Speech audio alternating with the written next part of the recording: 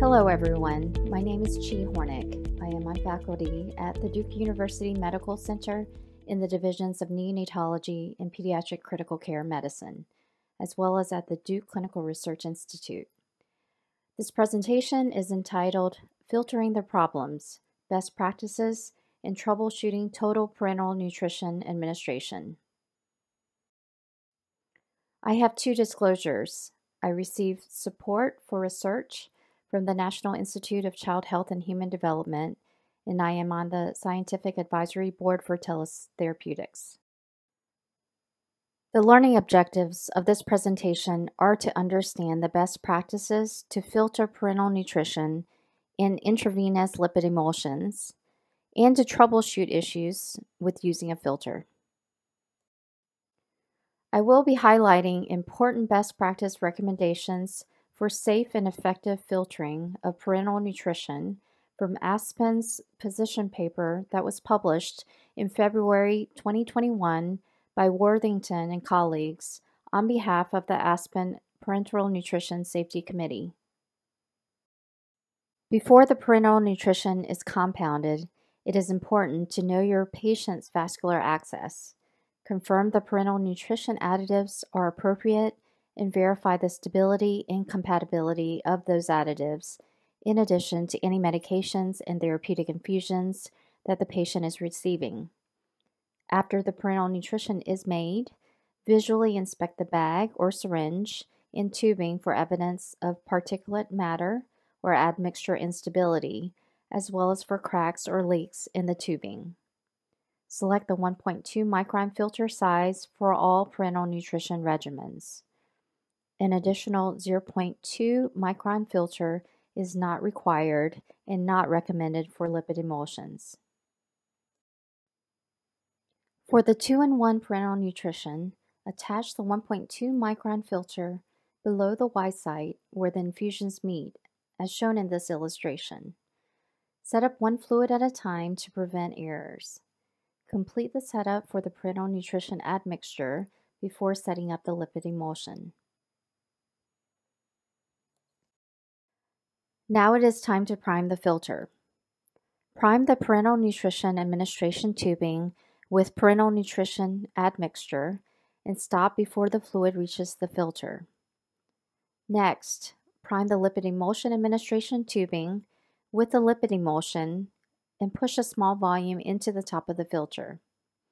Hold the filter vertically with the air filter up during the priming to allow the venous side to fill before flowing to the patient side of the filter. If needed, gently tap the side of the filter to remove air bubbles. After you are done priming the lipid emulsion, go back to the parenteral nutrition admixture and prime the parenteral nutrition admixture through the filter to the distal end of the tubing to dilute the lipid emulsion that is present in the filter. This will help prevent occlusions. Finally, attach the filter to the patient's vascular access device. This short video demonstration will help you visualize the important step of keeping the filter vertical with the air filter up during the priming process. After priming the lipid emulsion, to saturate the top of the filter, complete the priming process by pushing the parenteral nutrition admixture through the filter and into the tubing that will be attached to the patient.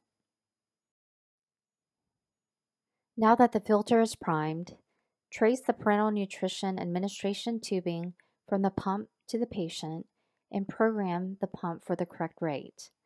Release all clamps and initiate the infusion.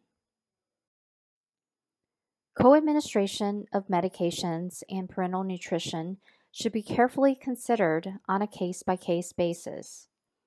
If the patient has multiple vascular access, avoid co-administration of medications with parenteral nutrition when possible.